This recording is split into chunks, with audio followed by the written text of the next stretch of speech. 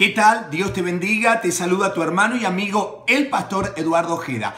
Aquí estamos en el segundo día de victoria, en el segundo devocional de los 40 días. Quiero hablarte, el tema base es la perseverancia. Di conmigo, la perseverancia. Y quiero hablarte de una mujer, quiero contarte lo que ocurrió, lo que una mujer hizo a través de la perseverancia por el favor de Dios. Y eso tendrás tú. El favor de Dios. La Biblia nos cuenta en el libro de Lucas, capítulo 18, versículos 4 y 5, durante un tiempo el juez no le hizo caso, hasta que finalmente se dijo a sí mismo, no temo a Dios ni me importa la gente, pero esta mujer me está volviendo loco. Me ocuparé de que reciba justicia porque me está agotando con sus constantes peticiones. ¿Qué tenía esta mujer? Perseverancia. ¿Qué necesitas para alcanzar tu meta? Para alcanzar el favor de Dios, para que esos yugos se rompan,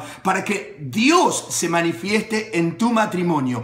Perseverancia. Esta mujer tenía la negativa aparentemente de quien era la justicia aquí en la tierra, pero el Dios de los cielos estaba con ella. Aunque la veían sola, aunque alrededor no tenía quien la acompañara, Dios estaba con ella y Dios está contigo. Perseverancia es la acción y el efecto de perseverar. Este verbo hace referencia a mantenerse constante en un proyecto, comenzando por una actitud o una opinión. No vuelvas atrás, no te rindas, que el Señor tiene la victoria en este segundo día de ayuno y oración. Recuerda que viene el servicio de rompimiento, donde vamos a quebrar maldiciones, donde vamos a orar por milagros y lo sobrenatural. Será el jueves 29 de septiembre a las 7:30 p.m. La dirección de nuestra iglesia, 13610 Midway Road y Alpha Road. 13610